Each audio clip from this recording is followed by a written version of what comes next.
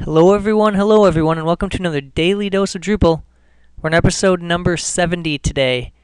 As always, I'm Shane. Go ahead and follow me on Twitter at smthomas3. Head over to codekarate.com, sign up for the newsletter. If the book contest is still going on, go ahead and leave a comment on the book contest page for a chance to win. Today we're going to be going over the Drupal 7 Captcha module. And this is just one example of the many different types of Captcha modules that are available. We're going over one today. I'm sure I'll go over other ones in the future. I haven't used this one on a lot of sites, but on the few that I have, it seems to work fairly well. I'd also recommend the Mala module as well, is one that I've used often, and I will probably go over that in a future episode. But today we're discussing the Captcha module. What's great about this one is there's no third-party service. You install it, and it's very configurable. It just works right out of the box. So I have a test site here. And as you can see, I have the Captcha module and the image Captcha module turned on. So I'll go ahead and click on Configure.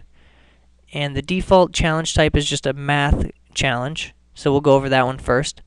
You can go ahead and select the forms here that you want the Captcha to display on. So let's go ahead and use the math Captcha on the user registration form. We'll go ahead and use an image Captcha on the user login block and user login, so we can see the different types of Captcha that are available. You can add a description, change the description text. There you can change if it's case sensitive or not, and a couple other small settings here. Go ahead and save this. You can also log the wrong responses, which can sometimes be helpful if you feel like you're getting hit by a lot of spam or a lot of things are getting caught. So I'll go ahead and flip to another browser here where I'm not logged in. If I refresh this page, you can see the image Captcha comes up. It's a little bit outside the boundary, but that's not too big of a deal. If I go to the Create New Account, you'll see there's a math question. So as you can tell, I need to solve this math question in order to create a new account.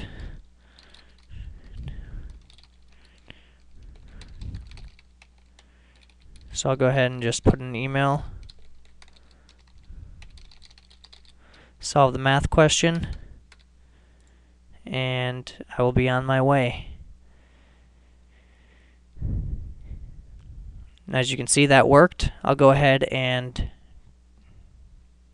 go back to creating a new account, and I will try one with a math question that doesn't work, just so we can see the message that comes up.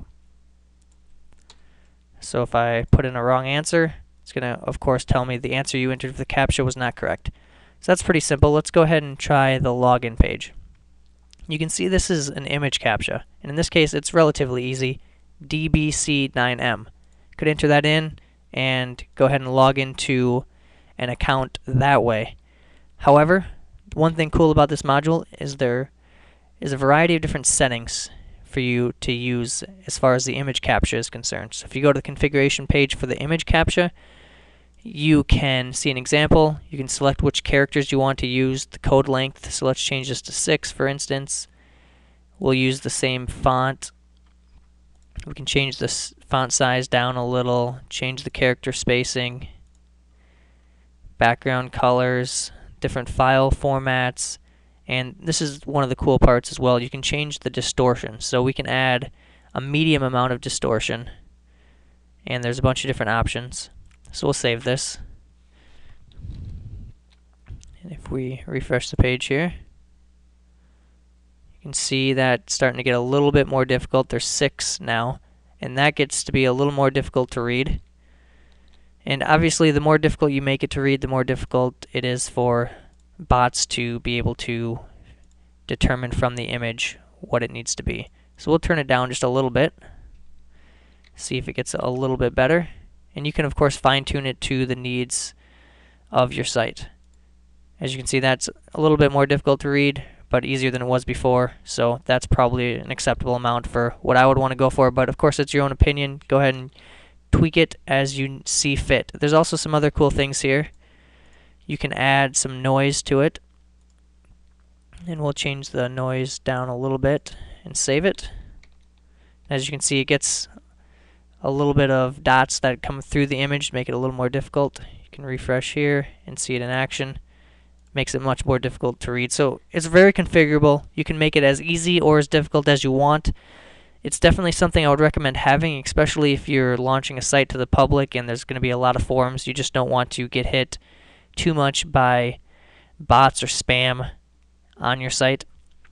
So go ahead and give it a try and let me know what you think. If you have any other episodes you want me to do or any other modules, go ahead and let me know on codekarate.com.